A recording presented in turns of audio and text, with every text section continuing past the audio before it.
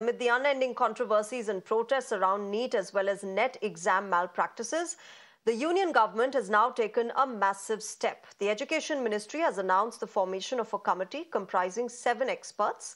The panel's responsibility is to ensure fair, transparent and smooth conduct of all examinations.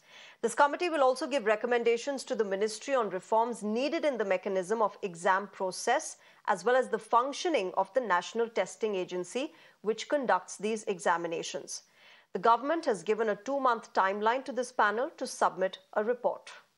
Amid the unending controversies and protests around NEET as well as NET exam malpractices, the union government has now taken a massive step. The Education Ministry has announced the formation of a committee comprising 7 experts.